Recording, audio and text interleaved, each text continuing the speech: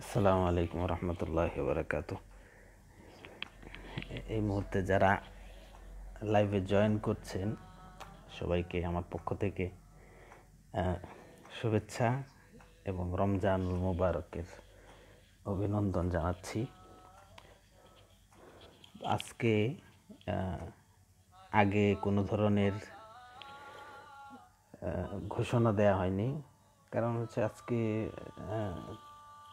তেমন জরুরি কোনো ছিল না, কিন্তু তারপরে ভাবলাম যে জরুরি না হলেও সেমি জরুরি দুইটা কথা বলবো ভাবছি, এই কারণে আজকে লাইভে আসলাম।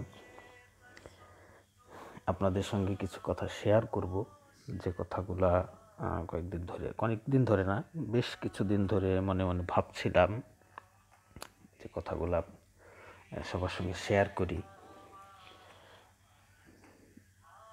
একটা বিষয় হচ্ছে, আজকে আমি পোস্ট দিয়েছি এই ব্যাপারে একটা, সেটা হচ্ছে শিক্ষা বিষয়ক একটা ভাবনা, যেটা বেশ কিছুদিন ধরে গত দুই বছর ধরে আমি চিন্তা করছিলাম। সেই বিষয়টা নিয়ে কথা বলবো। আরেকটা বিষয় হচ্ছে আমাদের নিজেদের আত্ম উন্নয়ন বিষয়ক। এটা একটু দরবেশি টাইপের কথাবার্তা, সেটা পরের দিকে বলবো। তো শুরুর দিকে যেটা বলবো সেটা হচ্ছে শিক্ষা বিষয়ক যে একটা কথা। আজকে মুফতি তকি উসমানী সাহেবের একটা কলাম না, ওনার একটা বক্তব্য, যেটা পাকিস্তানি একটা মাদ্রাসায় দিয়েছিলেন, সেই বক্তব্যটা গত মাসে মাসিক আল কাউসারে ছাপা হয়েছে শিক্ষা ব্যবস্থা নিয়ে। তো সেইটা আমি অনেকদিন ধরে চিন্তা করছিলাম। তো তকি উসমানী সাহেবের এই বিষয়টা নিয়ে কথা বলার কারণে, তার কথাটা তোলার কারণে, তো আমি অনেকটা সাহস পাইলাম যে আসলে এরকমভাবে বলা যায়, চিন্তা করা যায়। তো শুরুটা হচ্ছে যে আমাদের বাংলাদেশে যে ইসলামী যে শিক্ষা ব্যবস্থা, মাদ্রাসা যে শিক্ষা ব্যবস্থা চলছে বিগত 200 বছর ধরে ধরা যায়, আলিয়া কওমি মাদ্রাসা দুটোটাই বলবো আমি, মানে ইংরেজদের আসার পরবর্তীতে, উপনিবেশকালীন পরবর্তীতে যে শিক্ষা ব্যবস্থা, ধর্মীয় যে শিক্ষা ব্যবস্থা আমাদের দেশে চলছে, সেটা বর্তমান সময়ের জন্য কতটা জরুরি, বা সেটা সত্যিকার অর্থেই সমাজের জন্য, বর্তমান সময়ের জন্য, সমাজের জন্য উপযোগী কিনা, কিংবা সেটা আরও ডেভেলপ করা যায় কিনা, সেটাকে আরও কোনোভাবে সংযোজন বিয়োজন কিভাবে করা যায়, এ বিষয়ে অনেক আলোচনা হয়েছে। তো আমার এটা হচ্ছে তকি উসমানী সাহেব যেটা বলছিলেন, যে এই শিক্ষা ব্যবস্থাটা, যে মাদ্রাসা যে শিক্ষা ব্যবস্থা, বিশেষত কওমি মাদ্রাসার যে শিক্ষা ব্যবস্থা, সেটা কিন্তু কেবলই হচ্ছে আলেম বানানোর, মানে ধর্মীয় বিষয়ে সর্বোচ্চ জ্ঞান লব্ধ যে মানুষ, সেটা মাদ্রাসায় তৈরি করা হয়। মাদ্রাসা হচ্ছে এমন একটা শিক্ষা প্রতিষ্ঠান, কওমি মাদ্রাসা, জামিয়া, সেগুলো হচ্ছে এমন শিক্ষা প্রতিষ্ঠান, অন্তত মানে আমাদের সমাজে বর্তমানে কওমি মাদ্রাসা যেগুলো আছে, সেগুলো হচ্ছে এমন শিক্ষা প্রতিষ্ঠান যেখানে ধর্মীয় সর্বোচ্চ পণ্ডিত ব্যক্তি তৈরি করা হয়। একদম মক্তব থেকে নিয়ে শুরু করে দাওরায়ে হাদিস পর্যন্ত, কোরআন, ফিকা, হাদিসের সর্বোচ্চ যে শিক্ষাক্রম, সেটা এখানে পাঠদান করা হয়। তো আসলে একটা সমাজের জন্য শুধুমাত্র মানে সমাজের সর্বস্তরে, মানে মাদ্রাসার শিক্ষাদান করাটাই যে ধর্মীয় শিক্ষার সর্বোচ্চ এবং সার্বজনীন হবে, এটা কিন্তু কোনো শেষ কথা না, এবং এটা সুযোগ্য কথাও না। কারণ আমি মনে করি যে মাদ্রাসায় পড়াশোনা করে আমাদের বাংলাদেশের প্রেক্ষাপটে সর্বোচ্চ 10-5% হয়তো মানুষ, 5-10%। তো এই যে 10% ছেলে মেয়ে যারা মাদ্রাসায় পড়ছে, এরা ধর্মীয় শিক্ষা পাইল, যেটা নাকি সর্বোচ্চ ধর্মীয় শিক্ষা। তো সর্বোচ্চ যে ধর্মীয় শিক্ষা, এটা কিন্তু ফরজে আইন না। সব মুসলমানের যে মৌলানা হইতে হবে, সব মুসলমানের মুফতি হতে হবে, আলেমা হইতে হবে, আলেম হতে হবে, এটা কিন্তু ফরজে আইন না। ফরজে আইন হচ্ছে একজন মানুষের তার জীবন পরিচালনার জন্য যতটুকু ধর্মীয় জ্ঞান দরকার, ওইটা জানা হচ্ছে ফরজে আইন। কিন্তু মাদ্রাসার সর্বোচ্চ পাঠ শিক্ষা করা, দাওরায়ে হাদিস শিক্ষা করা, দাওরায়ে হাদিস পর্যন্ত পাঠ করা, অনেক হাদিসের জ্ঞান জানা, কোরআনের তাফসির জানা, ফিকার মূলনীতি এবং ফিকার সমস্ত মাসলা মাসাইলগুলো জানা, কোরআন সুন্নাহ ইজমা কিয়াস এগুলো জানা, এগুলো হচ্ছে ফরজে কেফায়া। ফরজে আইন হচ্ছে একজন মুসলমান তার জীবন পরিচালনার জন্য যতটুকু ধর্মীয় জ্ঞান তার দরকার, যেমন নামাজের মধ্যে কোনটা ফরজ, কোনটা সুন্নত, কোনটা ওয়াজিব, কোনটা করলে নামাজ ভঙ্গ হয়ে যায়, রোজার ফরজ কী কী, কী কারণে রোজা ভঙ্গ হয়ে যায়, ওজুর ফরজ কী কী, লেনদেনের মধ্যে কোনটা হারাম কোনটা হালাল, এইসব জানা, মানুষের সঙ্গে কিভাবে ব্যবহার করা হবে, এইসব স্বাভাবিক যে বিষয়, যে মাসলা মাসাইল আছে, যেগুলো মানে প্রাথমিক মাসলা মাসাইল একজন মুসলমানের জন্য যেটা সব সময় প্রয়োজন হয়, এইটা জানা হচ্ছে ফরজ।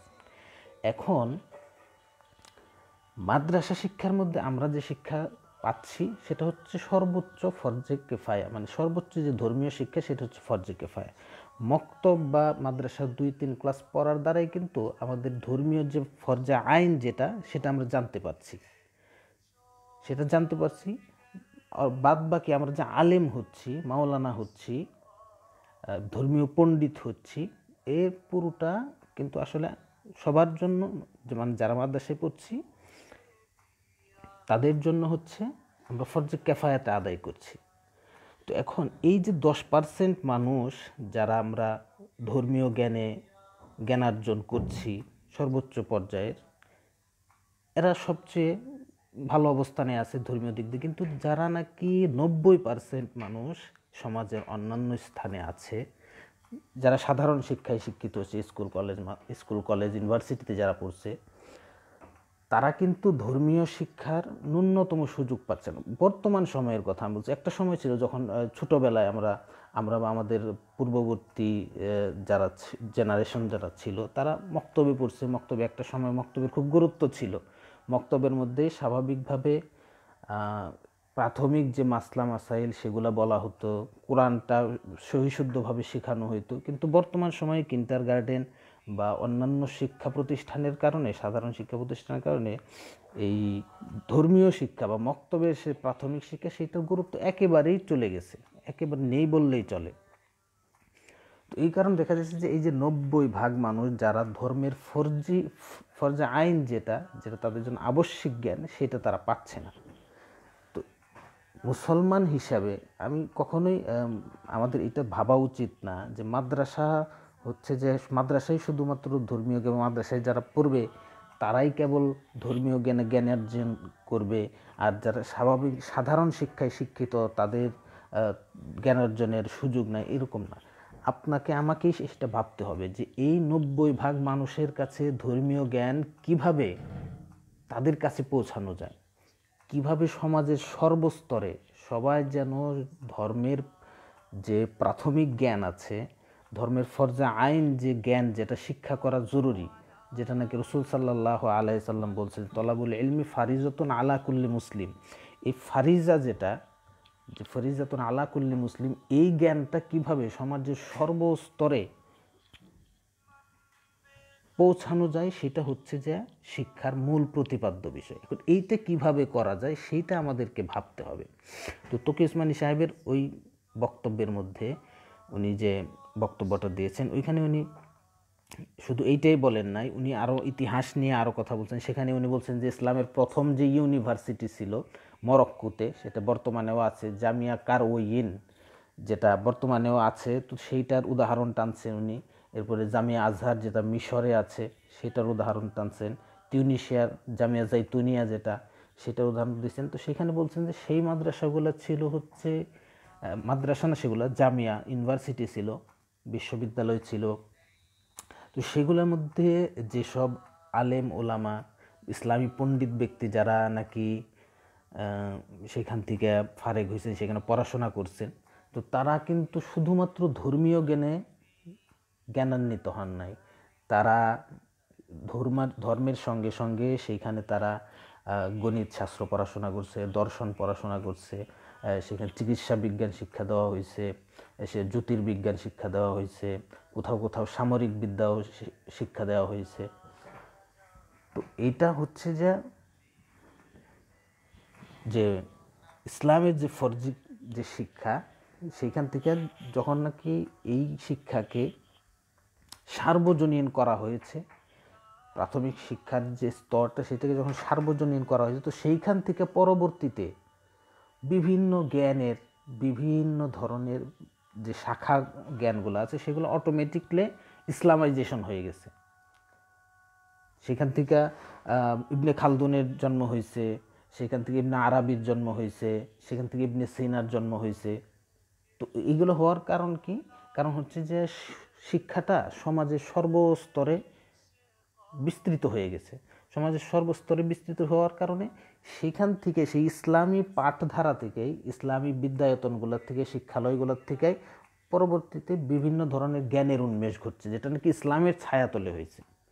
তো আমাদের আজকে আমরা করি,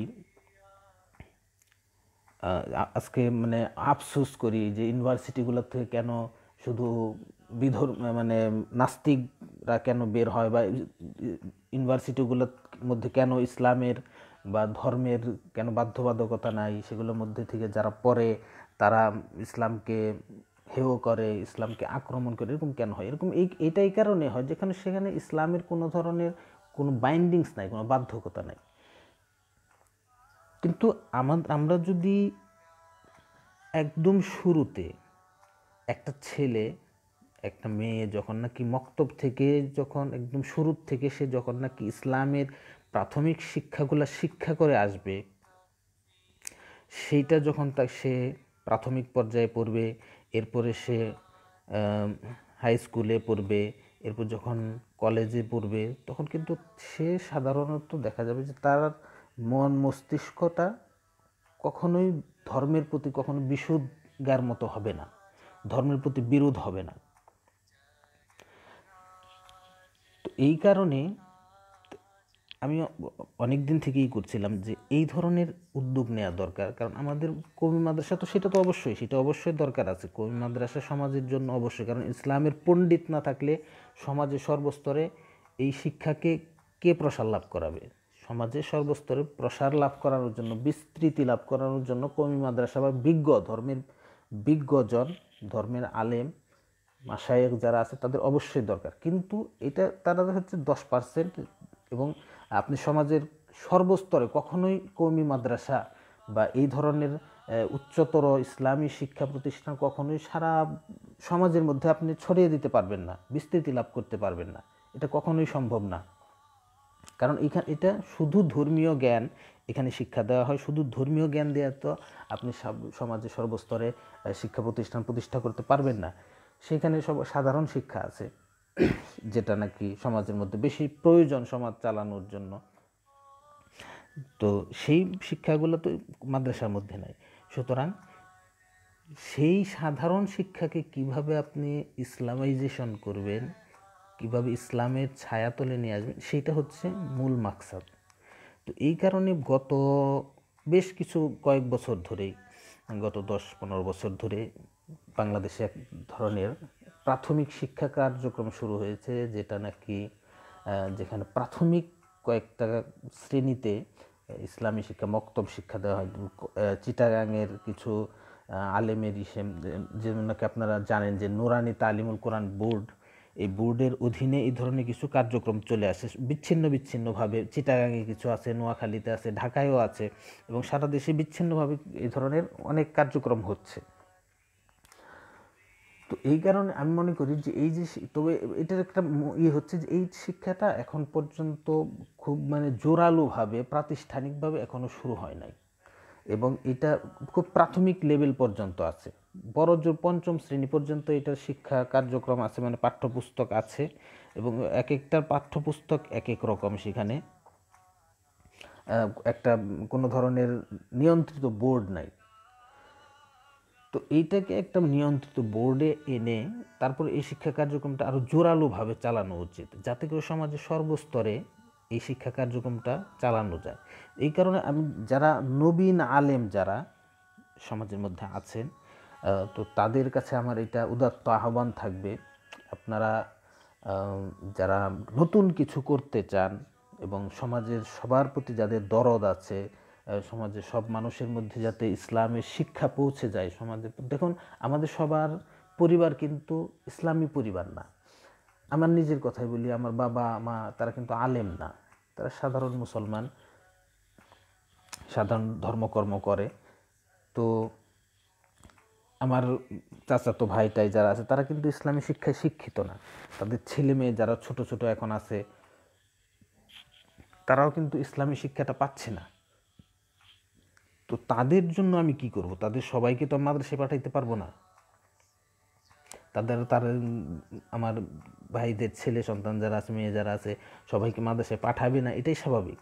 তো তাদের জন্য যেটা দরকার সেটা হচ্ছে সাধারণ শিক্ষার সঙ্গে সঙ্গে ইসলামী শিক্ষা, যেটা স্বাভাবিক সাধারণ জ্ঞান যেটা, সেটার সঙ্গে সঙ্গে ইসলামী শিক্ষার প্রাথমিক যে ধর্মীয় জ্ঞান আছে সেটা যেহেতু শিক্ষা করে, এরকম একটা পাঠ্যক্রম আমাদেরকে তৈরি করতে হবে এবং প্রমোট করতে হবে। এই কারণে আমি অনেক দিন ধরে চেষ্টা করতেছি নিজেই কিছু প্রতিষ্ঠান দাঁড় করাবো। এবং আলহামদুলিল্লাহ, এই যে মহামারী শুরু হলো গত মার্চ, এখন এপ্রিল চলছে, মার্চ মাসের মাঝামাঝি একটা প্রতিষ্ঠানের শুরু হওয়ার কথা ছিল, কিন্তু এই কারণে, মহামারীর কারণে সেটা শুরু করা সম্ভব হয়নি। সেটা মোটামুটি সব কিছুই প্রস্তুত হয়েছিল, কমিটি গঠন করা হয়েছিল, শুধু ঘরটর প্রাতিষ্ঠানিক অবকাঠামো তৈরিটা বাকি ছিল। তো এই সময় এই মহামারী চলে আসে, যার কারণে কাজটা আপাতত স্থগিত আছে। তো ইনশাল্লাহ এইটা চলে গেলেই, মহামারীটি চলে গেলেই ইনশাল্লাহ কার্যক্রম আবার শুরু হবে। আর আমার গ্রামে, আমাদের বাড়ির পাশেই, সেখানেও আমি একটা শুরু করতে চাচ্ছি। একটা বিষয় আমি খেয়াল করলাম যে আপনি যদি নিজে কাজ শুরু না করেন তাহলে সমাজে কখনো পরিবর্তন আসবে না। আপনি যদি কোনো বিপ্লব শুরু করতে চান, কোনো একটা কাজ শুরু করতে চান তাহলে অবশ্যই আপনার নিজেকে উদ্যোগী হতে হবে। তো এই কারণে আমি নিজেই এই উদ্যোগ নিজেই করছি যে ইনশাল্লাহ আমার থেকে আমি শুরু করব। আমার বন্ধু বান্ধব যারা আছে তারা ধামরাই এর মধ্যেই দু একটা শুরু করছে, মক্তব শুরু করছে, এই ধরনের কার্যক্রম শুরু করছে। তো মাশাআল্লাহ তাদের রেসপন্স খুব ভালো আসছে। আমার বন্ধু আতিকুর রহমান, সে এই গত জানুয়ারিতে একটা মক্তব শুরু করছে, সেটা 1 মাসের মধ্যে তারা 100-র উপরে ছাত্রছাত্রী পেয়ে গেছে এবং খুব ভালো চলছে। এবং আরও যারা আমার বন্ধুবান্ধব যারা আছে তারা অনেকেই এটা শুরু করছে। এবং আমি মনে করি যে এটা আরও বেশি যারা নবীন আলেম আছে তারা এটা, এই নুরানি মক্তব হোক বা এই ধরনের শিক্ষাক্রম আরও যেগুলো আছে সেগুলো আরও বেশি তারা প্রতিষ্ঠা করে তাদের নিজের গ্রামে। কারণ এখন কিন্ডারগার্টেন হচ্ছে, প্রচুর কিন্ডারগার্টেন হচ্ছে। তো এই কিন্ডারগার্টেনের ফলে দেখা যাচ্ছে যে ছোট ছেলে মেয়ে যারা, তারা মক্তবে যেতে পারছে না, মক্তবে না যাওয়ার কারণে তারা সহিভাবে কোরআন শিখতে পারছে না, তারা নামাজের মাসলা মাসাইল জানছে না, প্রাথমিক যেসব ধর্মীয় ফরজিয়াত আছে সেগুলো জানতে পারছে না জানার কারণে তারা সারা জীবন, আমি যখন মসজিদে যাই দেখি আমার গ্রামের ছেলেরা যারা নামাজ পড়তে আসে তারা অধিকাংশ কোরআন শরীফ পড়তে জানে না। কী কারণে জানে না? কারণ ওই ছোটোবেলায় তারা পড়ে নাই। ছোটোবেলায় না পড়ার কারণে এখন আর তারা কোরআন পড়তে পারে না। নামাজের সাধারণ যে মাসলা মাসাইল আছে, ওযুর ফরজ, গোসলের ফরজ কি, এগুলো কিছুই তারা জানে না। কিন্তু ওই ছোটোবেলায় যদি তাদেরকে শিক্ষা দেওয়া হতো তাহলে আজকেও তাদের সেটা, এই শিক্ষাটা থেকে যেত। তো এই কারণে আমি নবীন আলেম যারা আছেন, এইটা আপনাদেরকেই এই ভারটা, এই দায়িত্বটা আপনাদের মাথায় নিতে হবে। এই দায়িত্বটা আপনাদের মাথায় নিয়ে এটাকে আপনাদেরই এগিয়ে নিতে হবে কাজে। যারা নবীন আলেম আছেন, যারা নাকি প্রথাগত মসজিদের ইমাম হইতে চান না বা মাদ্রাসার এটাকে করতে চান না, তারা নতুন কিছু করতে পারেন। এটাও ধর্মীয় কাজ, এটার বড় ধর্মীয় কাজ আমি মনে করি। এটাও কোনো অংশে খাটো করে দেখার উপায় নাই। তো এইটা হচ্ছে আপনারা সবাই শুরু করতে পারেন ইনশাআল্লাহ। তা আমি নিজেও শুরু করছি, খুব শিগগিরই এটা আমি শুরু করব আগামী 2-1 মাসের মধ্যে, যদি আল্লাহ তাআলা এই ইয়ের থেকে আমাদেরকে বাঁচান এবং সময় সুযোগ দেন, তাহলে ইনশাআল্লাহ আবার শুরু হবে এটা। তো এই কারণে আমি আপনাদের শিক্ষার, যদি আপনি সবচেয়ে বড় যে বিষয়টা সেটা হচ্ছে শিক্ষা, যদি আপনি শিক্ষার চাবিটা যদি আপনার কাছে না থাকে, আপনি কখনো সমাজের মধ্যে পরিবর্তন আনতে পারবেন না। আপনি আজকের চিন্তা করবেন না যে আজকে আমি যে ছাত্রদেরকে শিক্ষা দিতেছি তাহলে আগামী বছর আমার সমাজের মধ্যে পরিবর্তন আসবে না। আপনি চিন্তা করেন যে আজ থেকে 50 বছর পরে বাংলাদেশের অবস্থা কি হবে। আপনি আজ থেকে 50 বছর পরের বাংলাদেশের স্বপ্ন দেখেন। আজ থেকে 30, 40, 50 বছর পরের বাংলাদেশের স্বপ্ন দেখেন, যে আজ থেকে সেই সময়ে বাংলাদেশকে আপনি কোথায় দেখতে চান। এখনই যদি আপনি হাতে নাতে ফল পেতে চান, কাজ হবে না। আপনাকে 30 বছর পরের, 40 বছর পরের ব্লু প্রিন্ট করতে হবে, রুট ম্যাপ করতে হবে, যে 25 বছর, 30 বছর, 40 বছর পরে আপনি বাংলাদেশকে কোথায় দেখতে চান। সেই অনুযায়ী, সেই স্বপ্ন মাথায় রেখে আপনাকে কার্যক্রম চালাইতে হবে। আর শিক্ষা হচ্ছে সবচেয়ে বড় অস্ত্র, যেটা দিয়ে সমাজকে পরিবর্তন, একদম পরিবর্তন করে। আজকে আমরা দাস কেন? আমাদের যে দাস মনোবৃত্তি, এটা কেন? কারণ আমাদের শিক্ষা ব্যবস্থা হচ্ছে যে একটা দাসত্বের মধ্যে আমাদের যে শিক্ষা ব্যবস্থাটা তৈরি করা হয়েছে, সেটা করছে ইংরেজরা। যখন আমাদের এই সমাজকে, আমাদের সমাজের মধ্যে যখন শিক্ষা কার্যক্রম নতুন করে প্রবর্তন করে, তখন তারা শিক্ষার প্রতিটা স্তরে স্তরে তারা এমন এক ধরনের শিক্ষা কার্যক্রম দিয়ে দিছে, যেটা পড়ার দ্বারা আমাদের ভিতরে দাস মনোবৃত্তি তৈরি হবে। দাস মনোবৃত্তি কি? সেটা হচ্ছে যে আমরা যা শিখব, শিখার পর আমাদের মনে হবে যে এর চেয়ে ভালো শিক্ষা হচ্ছে পশ্চিমে দেওয়া হয়। পশ্চিমের সব কিছু ভালো, পাশ্চাত্যের সব কিছু ভালো, ইউরোপ আমেরিকায় সব কিছু ভালো, তাদের কাছ থেকে আমরা এইটা শিখছি। সেইখানে সব সব ভালো ভালো জিনিস, সেখানে যে শিক্ষা প্রতিষ্ঠান আছে সেগুলো সবচেয়ে ভালো, সেইখানে যে পরিবেশ আছে, সেখানকার মানুষ যারা আছে, সেখানকার সংস্কৃতি ইতিহাস যা আছে সেগুলো সবচেয়ে ভালো, আমরা হচ্ছে যে তাদের চেয়ে নিচু। এই ধরনের মনোবৃত্তি কিন্তু আমাদের শিক্ষা ব্যবস্থার মধ্যে আছে। আমাদের শিক্ষা ব্যবস্থার মধ্যে দেখবেন যে আমরা যদি ইংরেজি সাহিত্য পড়ি, আমি ইংরেজি সাহিত্যের সেখানে দেখবেন যে শুধুই ইউরোপের কথাবার্তা, সব ইউরোপের নভেল, ইউরোপের ইতিহাস, সেগুলোর মধ্যে আমাদের সমস্ত উচ্চতর সমস্ত শিক্ষার মধ্যেই হচ্ছে যে এই পাশ্চাত্য যে ছোঁয়া আছে সেগুলো দেখবেন যে সব শিক্ষার মধ্যে। তো এইটা হচ্ছে, এই দাস মনোবৃত্তি হচ্ছে তৈরি করে দিছে এই আমাদের গত 200 বছর ধরে, যার কারণে দেখা যায় যে আমরা যাই পড়ি না কেন আমাদের সমাজে পরিবর্তন আসে না। যাই পড়ি না কেন আমাদের মনে হয় যে আমরা এখন ছোটই রয়ে গেছি, আমরা ক্ষুদ্র, আমরা নিচ, আমরা হচ্ছে যে অবহেলিত। এটা আমাদের সবসময় মনে হবে, কারণ এটা আমাদের রক্তের মধ্যে মিশে গেছে, আমাদের সমাজের প্রতিটি স্তরে স্তরে মিশে গেছে। আমরা মনে করি ভালো জিনিস তৈরি হয় ইউরোপে আর আমেরিকায়, ভালো জিনিস, ভালো যে সমস্ত কিছুই হচ্ছে যে ইউরোপ আর আমেরিকায়, খারাপ হচ্ছে আমরা। এই যে মনোবৃত্তি, এটা আমাদের শিক্ষা ব্যবস্থার মধ্যে গত 200 বছর ধরে তিল তিল তিল তিল একটা বিন্দু বিন্দু করে ঢুকিয়ে দেওয়া হয়েছে। তো এইটা পরিবর্তন করতে হবে আপনাকে আমাকে। সেটা কি হবে? যে আপনি যে শিক্ষা দিবেন, যে ধর্মীয় যে শিক্ষা দিবেন আপনি, সেইখানে আপনার ছাত্রদেরকে, আপনার শিক্ষার্থীদেরকে এইটাই বুঝাইতে হবে যে আপনি যে শিক্ষা দিচ্ছেন, আপনি যে তাদেরকে শিক্ষা প্রদান করছেন, সেইটা হচ্ছে পৃথিবীর সবচেয়ে উত্তম শিক্ষা। আপনি যে ইতিহাস তাকে বলছেন সেটা হচ্ছে পৃথিবীর সবচেয়ে ভালো ইতিহাস। আপনি যে ধর্মীয় জ্ঞান তাকে দিচ্ছেন সেটা হচ্ছে পৃথিবীর সবচেয়ে উত্তম শিক্ষা। এই কার্যক্রম চালাইতে হবে মানুষ, মানে মগজ ধুলাই যেটাকে বলে, সেই মগজ ধুলাই করতে হবে। তো এইটা হচ্ছে যে শিক্ষার এই পরিবর্তন শিক্ষা ছাড়া আর কোনোভাবেই সম্ভব না। এই পরিবর্তন একমাত্র শিক্ষা দেয়, এবং শিক্ষা মানে একদিনে কখনো তৈরি হয় না। ইংরেজরা 200-300 বছর ধরে আমাদেরকে মগজ ধুলাই করছে, যার কারণে আজকে আমরা অবহেলিত, সবচেয়ে দরিদ্রতম রাষ্ট্র আমরা পৃথিবীর মধ্যে। কারণ মগজ ধুলাই করে দিছে। তো সেইটা যদি পরিবর্তন করতে হয় তাহলে আপনাকে আমাকে সেরকম 50 বছর ধরে পরিবর্তন করতে হবে। আজকে আপনি মাদ্রাসা দিলেন, আজকে আপনি মক্তব দিলেন, আর কালকে এটার ফলাফল চাবেন যে বা কালকে আমি আগামী বছর ইনশাল্লাহ আমরা জয় করে ফেলবো, তারপরে সংসদে যাব, তারপরে সংসদে গিয়ে আমরা সেইখানে মন্ত্রিসভা কায়েম করব, সেইখানে কালেমার আওয়াজ হবে। এইভাবে সম্ভব না ভাই, এইভাবে কখনোই সম্ভব না। আপনাকে আমাকে অবশ্যই 50 বছরের একটা রোডম্যাপ তৈরি করতে হবে, একটা নকশা তৈরি, ব্লু প্রিন্ট তৈরি করতে হবে, যেটা দেখে দেখে আপনি 50 বছরের কার্যক্রম, আজকে আপনি 2 টাকার, আপনি আজকে একটা 2 টাকার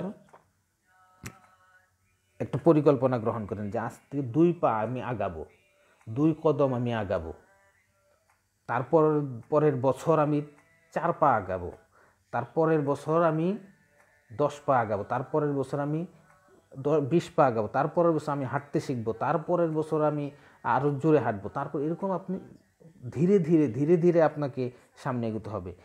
আমি যদি মনে করি যে আজকেই আমাদেরকে ফলাফল পাতে, এটা কখনোই সম্ভব না। আমাদের সমাজের মধ্যে ব্যাধি যত গভীরে পড়ছে, এটাকে বের করার পদ্ধতিও কিন্তু আমাকে দীর্ঘমেয়াদী নিতে হবে। সমাজে আজকে আপনি গেলেন আর গিয়া হাউ মাউ কাউ বইলে আপনি সমাজ থেকে সমস্ত বিদাত, সমস্ত দুশ্চিন্তা বা সমস্ত অপসংস্কৃতি ঝেঁটিয়ে বিদায় করে দেবেন, এটা কখনোই সম্ভব না। এটা কোনোভাবেই সম্ভব না। একটা সমাজকে পুনর্নির্মাণ করা অনেক কঠিন ব্যাপার, অন্তত যে সমাজটা নাকি 300 বছর ধরে উপনিবেশকালীন অপশিক্ষার জাতাকলে নিষ্পেষিত। সুতরাং সেটাকে পরিবর্তন করতে হলে আপনাকে আমাকে অনেক অনেক শ্রম দিতে হবে, অনেক অনেক চিন্তা ভাবনা করতে হবে আমাদের শিক্ষাক্রম নিয়ে, আমাদের মস্তিষ্ক নিয়ে। একদম ছোটো থেকে যে শিশুটাকে আজকে আপনি পড়াবেন, সে আজ থেকে 50 বছর পরে যে সচিবালয়ের সচিব হবে। কথাটা বুঝতে পারছেন? আজকে যে শিশুটাকে 5 বছরের শিশুটাকে আপনি মক্তবে নিয়ে, আপনার কিন্ডার গার্ডেনে নিয়ে, যাকে আপনি আলিফ বাতা শিখাবেন, যাকে আপনি অজুর ফরজ শিখাবেন, যাকে আপনি কালেমার তাওহিদ শিখাবেন, সে আজ থেকে 50 বছর পরে, তার বয়স যখন 55 হবে, তখন সে বাংলাদেশ সচিবালয়ের সচিব হবে। যে মেয়েটাকে আপনি আজকে শিখাবেন, সে আজ থেকে 55 বছর পরে যে মানবাধিকার বোর্ডের চেয়ারম্যান হবে। এই চিন্তা করে আপনাকে সামনে আগাইতে হবে। একদিনে আপনি সমাজের মধ্যে পরিবর্তন আনতে পারবেন না। এই 50 বছর আপনাকে অপেক্ষা করতে হবে। এই 50 বছর আপনার বিপ্লবকে কায়েম দায়েম রাখতে হবে। সেই অনুযায়ী আপনি সামনে আগাইতে থাকেন, ইনশাল্লাহ বিজয় হবেই। আমি যদি এইভাবে আগাইতে পারি তাহলে সম্ভব। তো যাই হোক, অনেক কথা বলে ফেললাম, সেটা হচ্ছে শিক্ষা নিয়ে বললাম এতক্ষণ, অনেক একাডেমিক কথাবার্তা। তো যারা যারা নবীন আলেম আছেন তাদের জন্য আমার এই উদাত্ত আহ্বান থাকবে যে একটা শিক্ষা ব্যবস্থা আপনি সারা জীবন চালাইতে পারবেন। আমি কওমি মাদ্রাসাকে, এরকম না যে আমি বলতেছি কওমি মাদ্রাসা অবশ্যই থাকবে এই সমাজের জন্য, প্রত্যেক সমাজের জন্য, আর শুধু আজ থেকে না, সেই রাসূল সাল্লাল্লাহু আলাইহি ওয়াসাল্লাম জীবন, তার যুগের পরবর্তী থেকে সবসময় এই ধরনের ধর্মীয় সর্বোচ্চ জ্ঞানে পাদপীঠ যেগুলা, এই ধরনের শিক্ষালয় অবশ্যই থাকবে। তো এর সঙ্গে যেখানে আজকে আমাদের সমাজ বাস্তবতা ভিন্ন, শিক্ষা কার্যক্রমকে আপনাকে বদলাতে হবেই। সমাজের সর্বস্তরে মানুষের কাছে ইসলামকে আপনি পৌঁছে দিতে হলে, আজকে তাবলিগ জামাত দেখেন 100 বছর ধরে কাজ করতেছে, 100 বছর ধরে তাবলিগ জামাত কাজ করতেছে। সমাজের মধ্যে কতটুকু পরিবর্তন আসছে? কিছু পরিবর্তন তো অবশ্যই আসছে। কি কারণে আসছে? আজকে আপনি দেখেন অনেক তাবলিগওয়ালা বাংলাদেশে, উপমহাদেশে, সারা পৃথিবীতে ছড়িয়ে আছে। কীভাবে হয়েছে? এখন ধরা হয়েছে প্রায় 8 লক্ষ মানুষ সরাসরি তাবলিগ জামাতের সঙ্গে যুক্ত। সমাজে কিন্তু একটা পরিবর্তন আসছে, এটা এই 100 বছরের ফলাফল। সুতরাং আপনাকে আমাকেও ওই ধরনের কাজ করতে হবে। 50 বছরের কার্যক্রমকে সামনে রেখে তারপর আগাতে হবে। যদি সেটা পারি তাহলে ইনশাল্লাহ আমাদের জন্য কিছু উপকার। আর বিষয় যেটা, সেটা হচ্ছে কখনোই পাছে লোকে কিছু বলে এটাকে কখনোই মাথায় নেবেন না। পাছে লোকে কিছু বলে, অমুকে এটা বলে, অমুক আমার মুরব্বী এটা বলে, এটা বলছে, অমুক এটা বলছে, বড়রা এটা বলছে, এটা কখনোই আপনি যেটা যদি আপনার যদি নিয়ত ঠিক থাকে যে আপনি ইসলামের জন্য কাজ করতেছেন, ইসলামী শিক্ষার জন্য কাজ করতেছেন, কারো কথাই শুনবেন না। আপনি আপনার মতো চলেন, দিনের কাজের মধ্যে আপনি আপনার কাজে চলেন। আল্লাহ রসুল সাল্লাল্লাহু আলাইহি ওয়াসাল্লামকে আপনি আপনার পিসাব মানেন, আপনি আপনার মুরব্বী মানেন, রসুলের হাদিস সুন্নত আছে আপনার সামনে, কোরআন আছে আপনার সামনে, বড়রা যারা আছে তাদের মতামত নিয়ে ইনশাল্লাহ চলতে থাকেন, কখনোই মানুষের কথায় পিছু হটবেন না। আচ্ছা, আরও কথা বলবো ইনশাল্লাহ। আমাদের সঙ্গে শহীদুল ইসলাম ভাই আছেন, কিছু কয়েকটি কমেন্ট পড়ে নিই এই ফাঁকে, সবার সঙ্গে আরও কথা বলবো ইনশাল্লাহ। ফজলে রব্বি আসসালামু আলাইকুম গুরুজি। আফিফ আদনান, কাউসার আহমদ আমাদের সঙ্গে, আহমদ মনসুর ভাই আছেন আমাদের সঙ্গে, মোহাম্মদ ইমদাদ আছেন, ইমদাদুল্লাহ আছেন আমাদের সঙ্গে, মোহাম্মদ ফরহাদ হোসেন আছে, ফরহাদুনের সবাইকে সালাম জানাইছেন, আতহার আলী, হাসান সিদ্দিক, মাসিক আল ইরশাদ, আচ্ছা মোহাম্মদ ইসমাইল হাবিব আছে আমাদের সঙ্গে জামালপুর থেকে, মুজিবুর রহমান শুনতেছেন, মাহমুদুর রহমান, আচ্ছা এমডি মিলন আছে, মোহাম্মদ মধুপুরি আছে, এমডি জাহাঙ্গীর, আসসালামু আলাইকুম। আচ্ছা লুৎফর রহমান, সাইফ সিরাজ ভাই আছে আমাদের সঙ্গে, এরপরে ইলিয়াস বিন ইউসুফ আছে, এমডি অলিউর রহমান, ইসাক খান আছে, মাহফুজ আছে, আবু আবদুল্লাহ, মোহাম্মদ তিতুমির আছে আমাদের সঙ্গে, আচ্ছা মোহাম্মদ মামুন আবদুল্লাহ আছে, আহমদ মনসুর ভাই কমেন্ট করছে ভালো লাগছে আলোচনা, খিদার কথা ভুলে থাকা যাচ্ছে। ভাই আপনার ইফতার কয়টায় আমাদেরকে জানাইবেন মনসুর ভাই। মনসুর ভাই লন্ডন থেকে আছে, মাসুম বিল্লাহ আছে, শাহরিয়ার হাসান গুরুত্বপূর্ণ বিষয়ে আলোচনা বলছে, মামুন আবদুল্লাহ, আহমেদ সাব্বির আছে, নাজমুস সাকিব, মাসুম বিল্লাহ, মূল্যবান আলোচনা হচ্ছে, এমডি ফরহাদ বিন সাজিদ, আব্দুল আজিজ। আচ্ছা আব্দুল আজিজ আমাদেরকে একটা জামিয়া জাইতুনিয়া না, ধন্যবাদ ভাই কারেকশন করে দেওয়ার জন্য, শুক্রিয়া আপনার। সাজ্জাদুর রহমান সাজু আছে, সাইদ হাদিউজ্জামান নাবিল আছে, সরকারি পয়সা হজ দিতে পারতেছে। আচ্ছা সাজ্জাদুর রহমান সাজু আমাকে বলছে যে সরকারি প্রণোদনা এবং সরকারি পয়সায় হজ দুইটার পার্থক্য জানতে চাই, সাজাবের ব্যক্তিগত মতামত জানতে আগ্রহী। ভাই এইসব বিষয়ে আমি জানি না, প্রণোদনা সরকারি হজ কি জিনিস এসব ব্যাপারে আমি আসলে তেমন কিছুই জানি, কি এগুলা ভাই সাজ্জাদ তুমি আমার জানাইবে তো, কি এই বিষয়ে প্রণোদনা আর সরকারি হজ বুঝলাম না আমি, ঘটনাটা কি, এটা এগুলি কি, I don't know what do you meaning.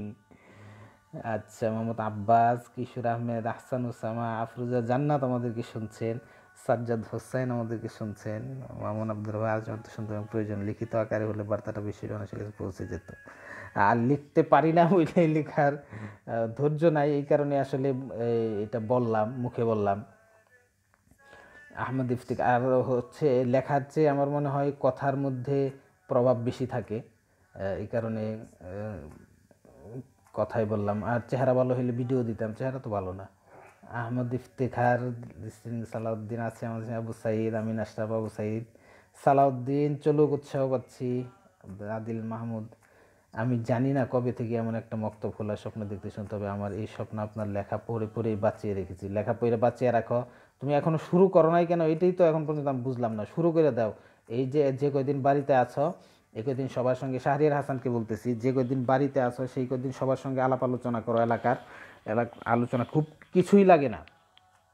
তুমি একটা টিনের ঘর তুলো, যেটা নাকি তোমার 20 থেকে 25 ফিট লম্বা হবে, সেটাকে তুমি 3টা ক্লাস বানাইবা, 20 ফিট 30 ফিটের মতো একটা ঘর বানাইবে, সেটাকে তুমি 10 ফিট 3টা ক্লাসরুম বানাইবা, ব্যাস। এইখানে তুমি 2জন শিক্ষক রাখবা, যারা নাকি নুরানি শিক্ষক থেকে যারা নাকি ট্রেনিং করে আসছে, ব্যাস তুমি শুরু করে দাও যে ইসলামিক স্কুল, দেখবা যে ইনশাল্লাহ শুরু হয়ে গেছে, তুমি চিন্তাই করবা না, সিম্পলভাবে শুরু। একটা টিনের সব মিলিয়ে হয়তো বা তোমার এখানে তোমাকে বিনিয়োগ করতে হবে, একটা টিনের ঘর দিতে আর এটি একটু নিচে প্লাস্টার করতে হয়তো বা লাখখানেক টাকা লাগবে। তুমি এদিক ওদিক এলাকার মানুষের কাছ থেকে কালেকশন করে, এইটা খুব বিষয়, তুমি শুরু করে দাও। যারা যারা আমাকে শুনছেন, যারা যারা করতে আগ্রহী এই ধরনের স্কুল, আমি সবাইকে বলছি যে এটা তেমন কিছুই লাগে না। আপনি যে এলাকায় আছেন, যে গ্রামে আছেন, সেই গ্রামের মুরব্বীদের সঙ্গে আলাপ করেন যে দেখেন সমাজের এই যে ছেলেমেয়েরা স্কুল কলেজে স্কুলে যারা আমি যে কিন্ডার গার্ডেনে যাচ্ছে কিন্তু তারা তো কোরআন শরীফ শুদ্ধ করে পড়ার সুযোগ পাচ্ছে না, তারা ধর্মের ইসলামের যেসব বিষয়াবলী আছে, প্রাথমিক যে বিষয়াবলী আছে যেমন ওযুর ফরজ, নামাজের ফরজ, এগুলো কিছুই তারা জানে না। তো তাদেরকে শিক্ষা দেওয়ার জন্য আমি একটা স্কুল করতে চাই যেখানে নাকি আরবি যেমন শিক্ষা করানো হবে, একই সঙ্গে সেখানে ক্লাস 3 পর্যন্ত ইংরেজি, বাংলা, অঙ্ক যেরকম নাকি স্কুলে পড়ানো হয় একই সিলেবাসে বা তার চেয়েও ভালো সিলেবাসে সেইখানে পড়ানো হবে। এইটা তুমি কারণ এই যে শিক্ষাক্রমটার কথা এতক্ষণ আমি বললাম, এই শিক্ষাক্রমটা হচ্ছে সেখানে সাধারণ শিক্ষা, সাধারণ যে স্কুলের শিক্ষা, সেই শিক্ষার সাথে সাথে সেখানে ধর্মীয় শিক্ষাও দেওয়া হয় এবং ক্লাস 3 পর্যন্ত যে ছেলে মেয়েটা সেখানে পড়বে সে ক্লাস 3 পর্যন্ত পড়ার দ্বারা তার ধর্মীয় দিক দিয়ে, ইসলামী শিক্ষার দিক দিয়ে সে কোরআন শরীফ সহিশুদ্ধভাবে পড়তে পারবে, একদম সহিশুদ্ধভাবে আমপারা তার মুখস্থ হয়ে যাবে এবং সে নামাজ, রোজা, কালেমা, হজ, জাকাত এইসবের যেসব নাকি ফরজিয়াত যে জ্ঞান দরকার সেটা তার শিক্ষা হয়ে যাবে এই ক্লাস 3 পর্যন্ত পড়ার দ্বারা। একই সঙ্গে সেই স্কুলের যে সিলেবাস আছে সেটা সমমানের সিলেবাসে সে আরবি, বাংলা, ইংরেজি পড়তে পারবে সেখানে। এবং সবচেয়ে বড় বিষয় হচ্ছে এখানে 2 শিফটে ক্লাস হয়, সাধারণত সকাল 9টা থেকে 12টা পর্যন্ত একটা শিফট এবং হচ্ছে বিকেলে 2টা থেকে এই 12টার পরে তার জন্য ছুটি, যে এটা অনাবাসিক মাদ্রাসা, অনাবাসিক স্কুল যেটাই বলো, মাদ্রাসা বা স্কুল, সেটা হচ্ছে 12টার পরে সেখানে ছুটি হবে, 2 ঘন্টা সে বাড়িতে যাবে, সেখানে বাড়িতে গিয়ে সে খাওয়া দাওয়া এবং খাওয়া দাওয়া করে গোসল টোসল করে সে আবার 2টার সময় আসবে, 2টার থেকে 4টা পর্যন্ত দ্বিতীয় শিফট। তো এই শিফট 2 শিফটের মধ্যে তার এমনভাবে পড়ানো হয় যে তার টিউশনই লাগে না, কোনো প্রাইভেট টিউটর লাগে না। আজকে দেখো আমার গ্রামের কথাই বলি, ছোট্ট ছোট্ট বাচ্চা ক্লাস 1-এ পড়ে, 2-তে পড়ে, 3-তে পড়ে, 4-এ পড়ে, তাদের প্রত্যেকের জন্য একের থেকে একাধিক তার জন্য টিউটর লাগে। একজন টিউটরের পিছনে 500 টাকার নিচে তো কোনো টিউটর পাওয়া যায় না, এখন 500 টাকার নিচে কোনো টিউটর পাওয়া যায় না। তো একটা ছেলে তাকে স্কুলে দিতে হচ্ছে তার জন্য 500 টাকা, এখানে 2জন টিউটরের পিছনে দিতে হচ্ছে আরও প্রায় 1000 টাকা, তো 1500 টাকা তার জন্য প্রতি মাসে খরচ হচ্ছে। অথচ তোমার এইখানে যদি তুমি একটা স্কুল করো তাহলে সেই স্কুলে শুধুমাত্র তোমার ফি, মান্থলি ফি 300, 400, 500 যেটাই হোক, সেটা যদি রাখা হয় তাহলে ওই ছেলের জন্য তার কোনো ধরনের টিউটর লাগবে না, কারণ এখানে ক্লাসের যে পড়াটা সেখানে শিক্ষকরা ক্লাসেই শিখিয়ে দেন, যার কারণে তার কোনো ধরনের টিউটর লাগে না এবং তার বাড়ির যে কাজ সেটাও স্কুলেই করানো হয়। তো এই ধরনের একটা খুবই আধুনিক এবং একটা শিক্ষাক্রম এটা। তো এই কারণে তুমি যদি আরও জানতে চাও আমার কাছে জানতে পারো, বা যারা নুরানি শিক্ষক যারা আছে এই ধরনের আছে যারা, তাদের কাছেও তুমি শুনতে পারো। শুনে তুমি আজকে থেকে এটা যারা যারা শুনছেন আমাকে, যারা এই ধরনের আগ্রহ আছে যাদের, আপনারা সবাই এই উদ্যোগ নিতে পারেন।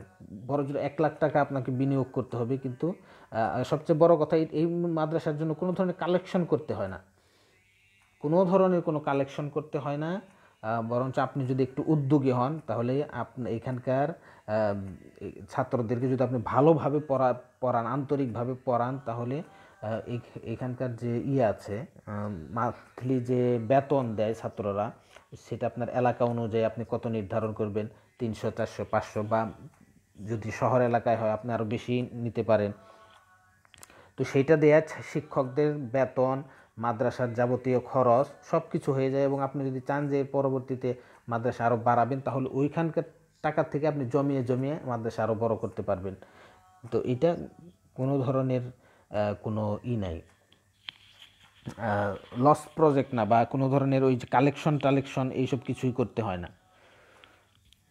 তো যাই হোক, আমাদের সঙ্গে যারা এই ধরনের কার্যক্রম করতে চান শুরু করে দেন, আল্লাহর নাম নিয়ে শুরু করে দেন। তাহলিল আজিম আছেন, আহমেদ সুহেল আছেন, তামিম রায়হান আমাদেরকে বলছেন ছবিটা সুন্দর না। ছবিটা এমনি মানুষই তো সুন্দর না, অ্যাকচুয়ালি কী করা যাবে। রায়হান ফারুক শুনতেছেন,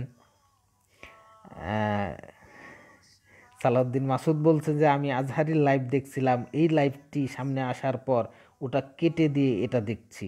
মাশাল্লাহ মাশাল্লাহ মাশাল্লাহ, তুমি কোথায় নিয়ে গেছো আমাকে, দেখছো তুমি আজহারির নিয়ে গেছো আমাকে। আজহারির লাইভের থেকে সে টাকা উঠাইছে 80 লাখ, আমার এখান থেকে তো আমি 10 টাকা উঠাইতে পারলাম না। ফাইজলামি কর, পাম দিস না রে, তুই তো খালি আসাদ পাম দেওয়ার তালে। নূর হুসাইন আমাদেরকে শুনতেছেন।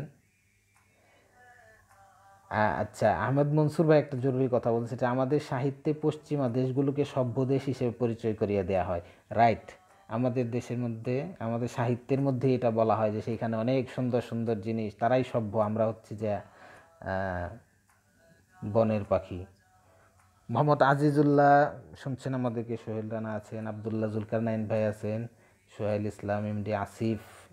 কমেছে পরবর্তী কম্পিউটার শেখার গুরুত্ব নিয়ে কিছু বলুন, এটা নিয়ে আরেকদিন বলবো। মিসবাউদ্দিন গুনবি শুনছেন, লাবি হুমায়ুদ্দিন চলুক, আসিফ ভাই ওজনদার কথাবার্তা, ইসমাইল হাসান বলছে। আচ্ছা, আব্দুল ওয়াদ মাহদি বলছে, শাহরিয়ার হাসানকে বলছে কিন্টার গার্ডেন দিয়ে শুরু করতে পারেন। হ্যাঁ, আশিক আশরাফ আছে, আমিও তো আছি। হান্নান নুরি শুনছেন, মনোয়ারা মনি আমাদেরকে শুনছেন। হান্নান নুরি আচ্ছা কুমিল্লা থেকে, আচ্ছা হান্নান নুরি কুমিল্লা থেকে থাকেন, কুমিল্লায় থাকেন আপনি, রসমালাই দিয়ে ইফতারি করবেন প্রতিদিন। আচ্ছা, আবদুল্লাহ জুলকারনাইন বলছে ছবিটা সেই একটা আর্টিস্টিক ভাব আছে। তামিম ভাইয়ের সঙ্গে এখানে আবদুল্লাহ জুলকারনাইন ভাইয়ের একটা বিরোধ লেগে গেল। আমি কার কথাকে গণ্য করব সেটা এখনই বুঝতে পারছি না। আবু তালহা আমাদেরকে শুনছে। শেখ সাদি ভাই, পুরনো সত্তা নিয়ে আসি, বেটা সত্তা নিয়ে থাকলে হইব, ওই কাম হর, বুঝতে হারতে আসো, মোর কথা খালি শুনতে আসো কিন্তু কাম করতে আসো না।